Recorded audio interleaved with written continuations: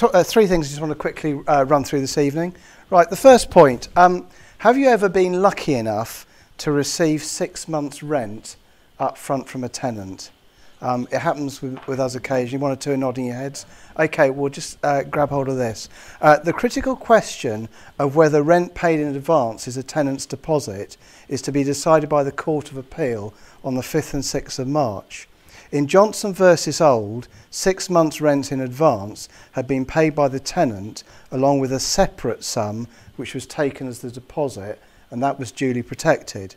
When the landlord sought possession of the property, the tenant argued that only part of the deposit had been registered and the rent taken in advance, as in the 6 months, had constituted a deposit which had not been protected, and that the Section 21 notice was therefore invalid. So, more on that next month. What I really wanted to talk to you about this evening is the Green Deal. Now, this is something you really do need to be aware of. It's a bit of a hodgepodge and a potential hot potato, and believe it or not, there's going to be a £2.5 million marketing push on it in the next week, 10 days. So what's the Green Deal all about? It's basically an opportunity to borrow money to take out a loan to make your property more energy efficient, but it is massively complicated and complex. I'm just going to read out a few salient points, and if you want to come and talk to me afterwards, please do.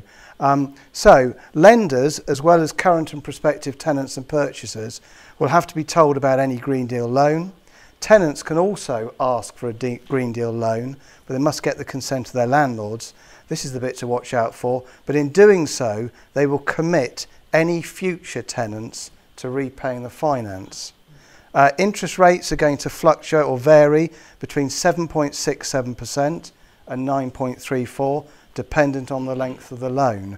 There'll be an admin charge and a setup charge. Contrary to popular belief, the loans will not appear as a charge against the property.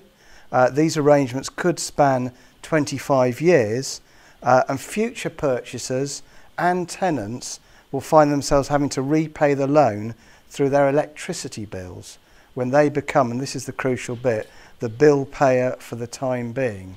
So the bill payer for the time being is going to be responsible for repaying the loan.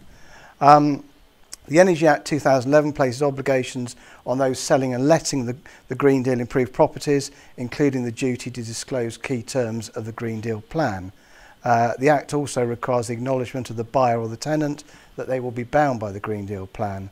There's talk of the Green Deal being evident on the EPC, but I've never actually come across anybody that's even looked at one of those. So basically, it's saying that in the rental sector, future tenants will have to acknowledge and agree, so this is your tenants will have to acknowledge and agree to accept liability for the Green Deal plan. Well, my view on that is good luck with that, basically, but we'll wait and see. If the original bill payer fails to give the proper disclosure, then they may have to repay the whole of the original loan plus interest. So that's something for you to go to bed with tonight. And then to finish on a positive, a recent report, student property continues to outperform all sectors of the UK property market. So good for you if you're involved with students. Thank you very much.